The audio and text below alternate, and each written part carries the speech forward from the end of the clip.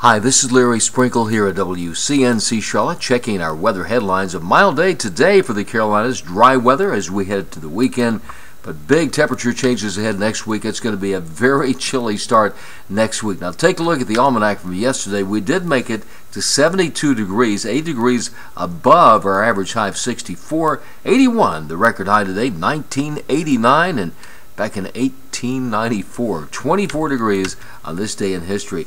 Our temperature changes do start dramatically to drop. You can see Sunday, 58, the high. We're in the 50s Monday and Tuesday. Not till next Thursday do we see a rebound in the temperatures, but it won't be around very long.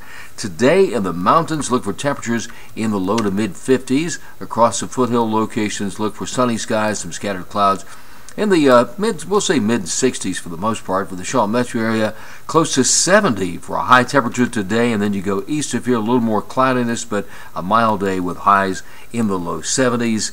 And that's your First One forecast.